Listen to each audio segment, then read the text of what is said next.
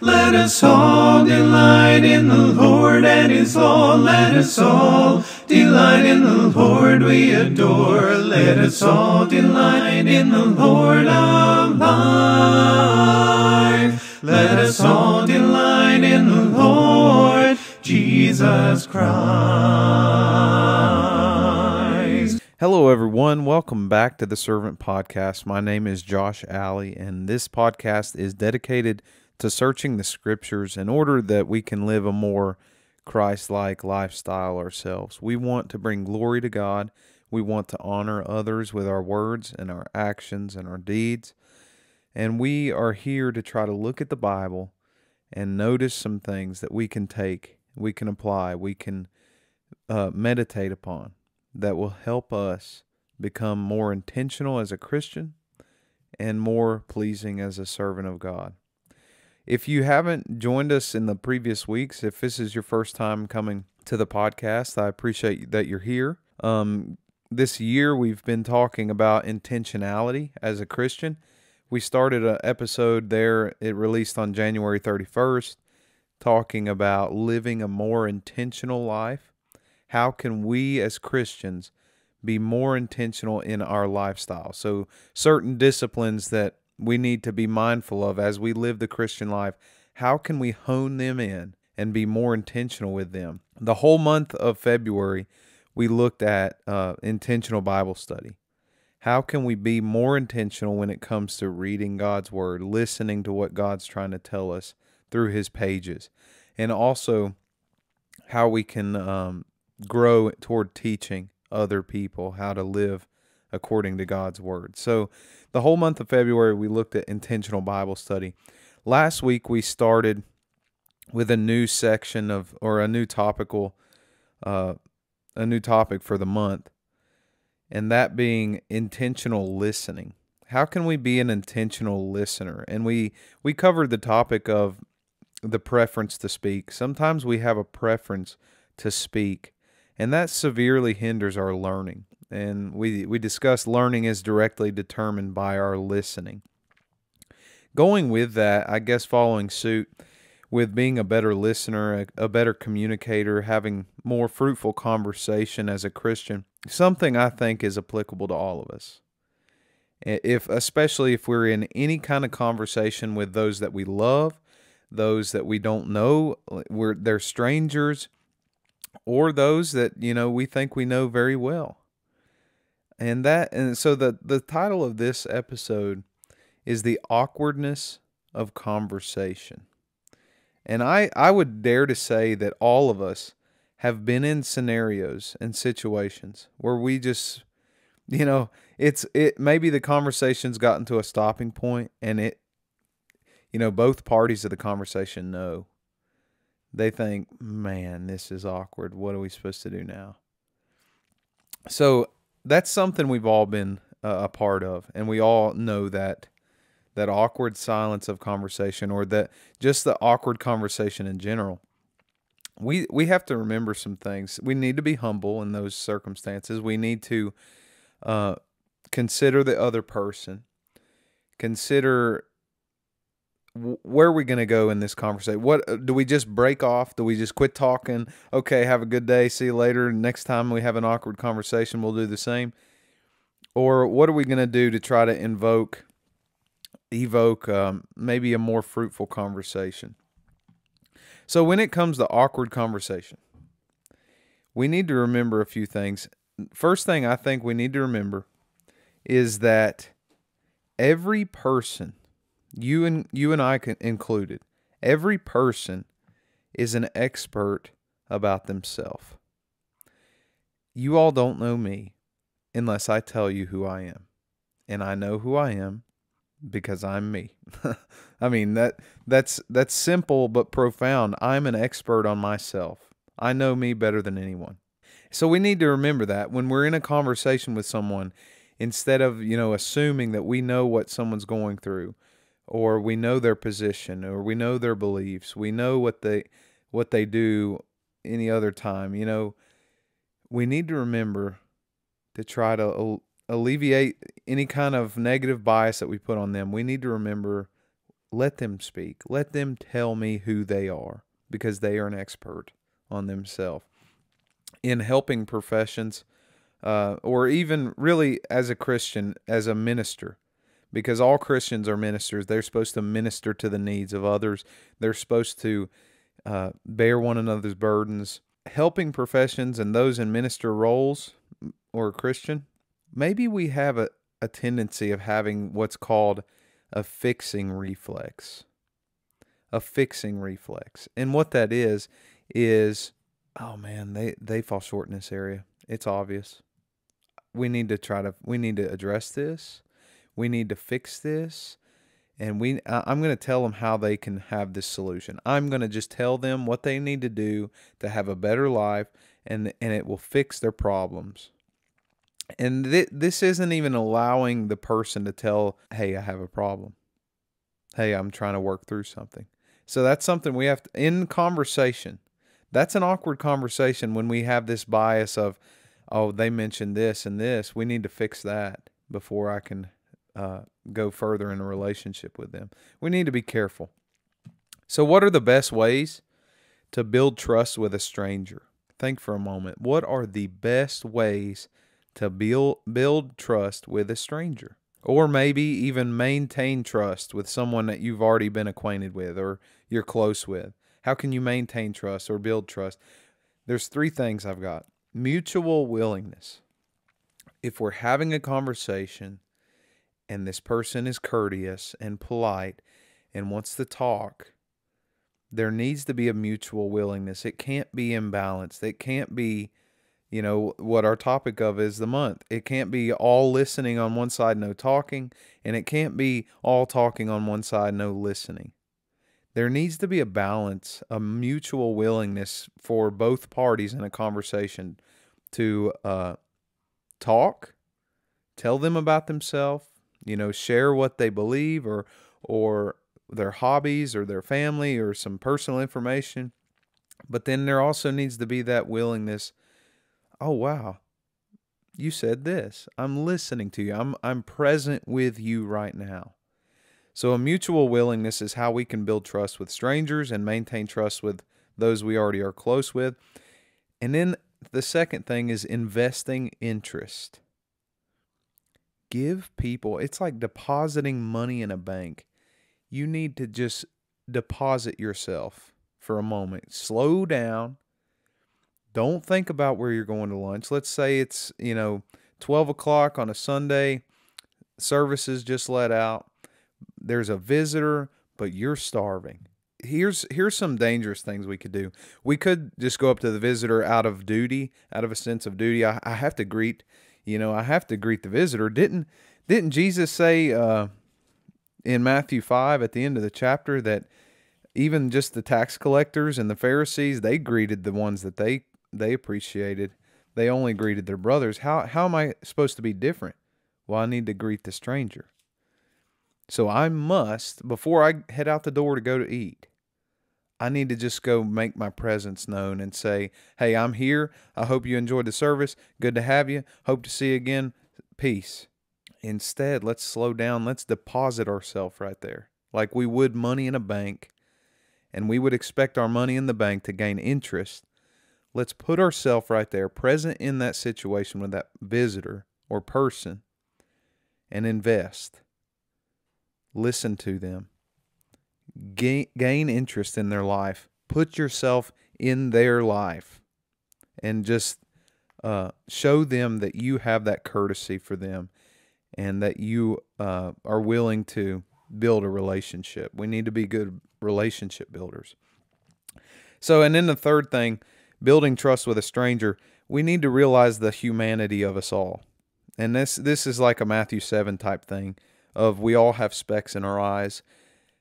Especially the first time meeting someone, I should never just say, I can't believe they look like that, or I can't believe they'd wear that. I can't believe, you don't even know the person. We got to be careful not to cast hard judgment, especially on the first time meeting them. And we're going to talk about this idea of, the statement, first impression is everything. We're going to think about that here in just a moment. So engaging with strangers, just the engagement process itself can be awkward. Not even having an awkward conversation, but the engaging with them. Oh, you notice that there is a visitor. I think it is rude. It is very rude if we just notice that and don't do anything about it. If we just notice, hey, there's someone in our assembly, or there's someone new in the workplace, or I have a new neighbor, and we just notice it and that's it, leave it there. Because yes, engaging with strangers can be awkward because we have all these thoughts. What will they think about me? What if I say something stupid? What if I say something offensive? What if I give them a wrong impression of myself? Let's reel that back a little bit because we're putting a lot on them. We're putting a lot of assumptions, or whatever you want to call it. We are putting a lot of things on a stranger that we don't even know. That they mainly in the form of judgment. What are they going to judge me about? What if I say something dumb? Are they going to judge me? If I say something offensive, are they going to judge me? Let's turn that back on ourselves. What do I think about them?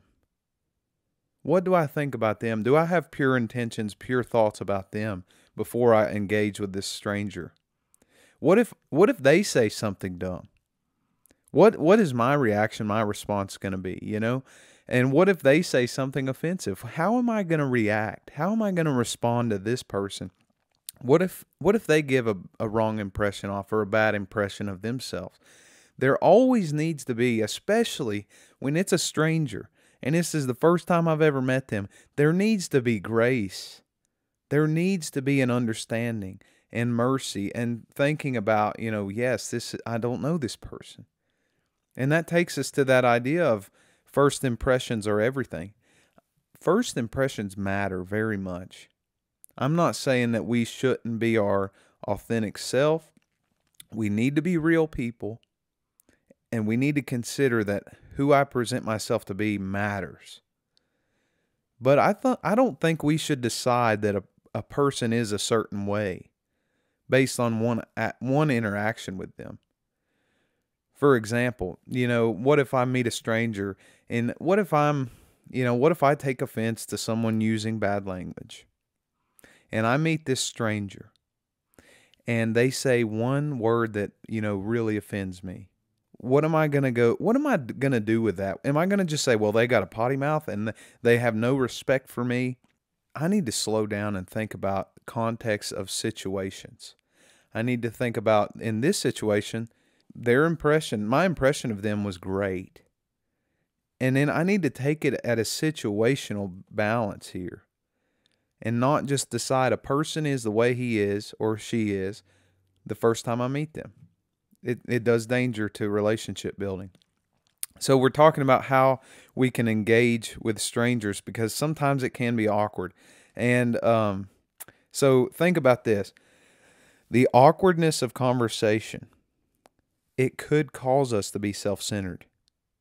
Think about this. Once you hit that roadblock, you're at those icebreaker questions. Have you been in the area long? What brought you to the congregation? Or, what brought you to this job at this particular place? Do you have a family? Once you've gotten through all these icebreaker questions, we got to be careful because that silence, that awkward silence, could cause us to be self-centered because we know a lot about ourselves and we don't know how to ask good, open-ended questions. So we need to be a good questioner, not a good self-projector. Listening can help you build on the information you've gathered, which can lead to further questions. So that silence, you've asked those questions. Hey, what brings you to this part of town? What are you doing here? And for example, they say, well, my job brings me over here. Oh, wow. Where do you work? What kind of job do you do? Have you done that long? Are you married? Did you have to move your kids and everything over?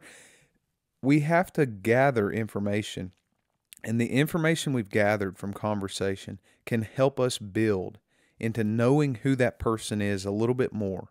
And to be quite honest, the more people talk to you, you know a lot more about them than they do you. So it's better to be quiet sometimes and listen. And that's what our focus of this month is intentional listening.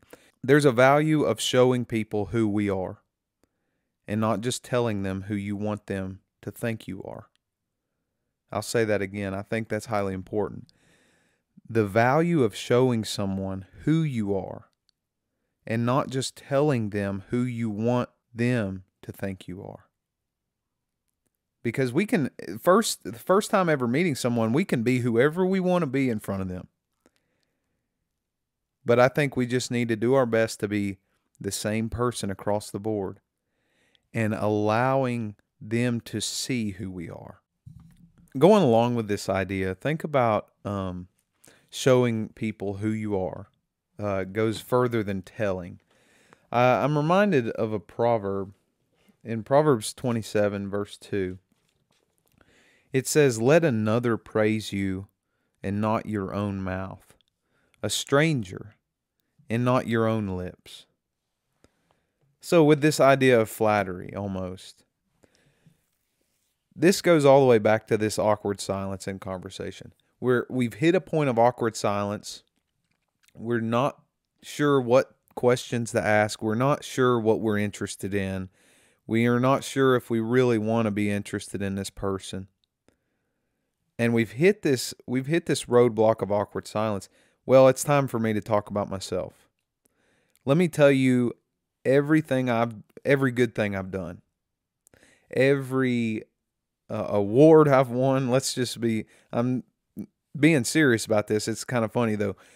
Let me just tell you all the great things I've done. Let me praise my own life. So this is who I am. This is who I want you to think I am. That's dangerous and that's very toxic. We need to show people who we are and not tell them. We need to allow other people's, like in the proverb, let another praise you and not your own mouth. Spend some time, say this stranger, first time you're meeting them, spend some time with them. Just get to know them on a personal level. And then they'll start to see who you are by your actions, by your good works, by the way you speak, by the way you listen, by all these great things. They'll know who you are before too long. So when we hit awkward patterns or patches of silence, we don't have to then just be like, oh, let me tell you, turn it on myself. Maybe that is the moment to just stop the conversation. We have to be good feelers of conversation too. We need to know, okay, this person does have time. This person might be confined by time. I shouldn't hold them here for too long. We have to be good readers of conversation as well. So maybe when that awkward silence stops, then say, okay, hey, it was great talking to you. I hope you have a wonderful day. And if you need anything, just reach out. I'll be there. Or that's just an example. But sometimes it is better to just break off the conversation. So we need to be more intentional disciples of Jesus. And how we do that is, I think I referenced it last week. Let me turn over here. Philippians 2. Philippians 2 in verse 3 and 4. Well, verse 5 says, have this mind which is in you, or have this mind in you which is in Christ Jesus. Verse 3 and 4 of Philippians 2 says, don't do anything from selfish ambition or empty conceit, but with humility of mind regard one another as more important than yourselves. Do not merely look out for your own personal interests, but also for the interest of others. So we need to think about other people, and we need to be considerate, and we need to listen. We don't need to make the show about us. We need to think, what are we trying to really accomplish here? This is a stranger. What is my goal here? Is my goal just to convert them and go on and never have any discussion with them ever again? That's probably an ungodly way to look at it. Because do they need the gospel? Maybe if they are not already saved, yes.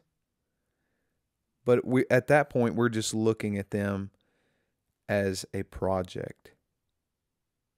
And once we start looking at people as a project, we forget that we are projects ourselves.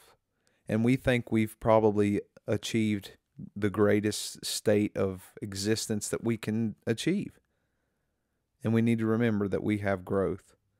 So why are we engaging with strangers? Why do we want to, because engaging can be awkward. Why is it worth it? Yeah, Hebrews 13:2.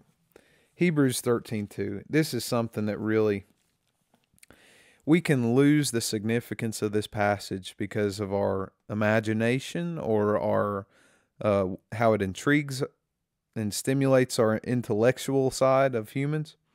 Hebrews 13:2 says this: "Do not neglect to show hospitality to strangers." Oh, wow, that sounds pretty good. Here's the second part of the verse. "For by this some have entertained angels without knowing it." Oh, man, angels. Okay, let me get hyper-focused on this. It said angels, and that's something that really interests me because that's the unknown. I don't know how it works, but I'm interested. We can get more interested on that verse. Oh, entertaining angels without knowing it. We can get more focused on that side of it and neglect the very thing it's telling us not to neglect, and that's showing hospitality to strangers. How about we do the things we know to do? If we don't know anything about angels and entertaining angels, how about we do the side of things of entertaining or showing hospitality to strangers and engaging with strangers, trying to get to know them, build a relationship with them, eventually, yes, share the gospel with them. And then you've gained a brother or gained a sister. But we need to be personable people, ready to engage through the awkwardness. When the awkwardness happens, deal with it. Everybody has to deal with it. There's not a clear-cut method of how to deal with it. Do your best to ask open-ended questions is what I would do, or just end the conversation. There's nothing wrong with it necessarily. Just remember, going back to Matthew 5, and we'll end on this, a few words about this. Matthew 5, it says there at the end of the chapter, if you greet only your brothers, what more are you doing than others? Do not even the Gentiles do the same? Let's meditate on that this week. If we're only greeting the people we know, because that's our comfort zone, because that's where we feel safest, then we are not fulfilling what Christ wants us to fulfill. Let's be considerate toward others. Let's live for Christ, die to ourselves, die to our awkwardness sometimes, and we have to die to our preference. We need to think about others and think about what God wants from us. If you need anything this week, if you have any prayer requests or any concerns, reach out. I'd be glad to speak with you or bear a burden for you and with you. I hope you have a great week. God bless you.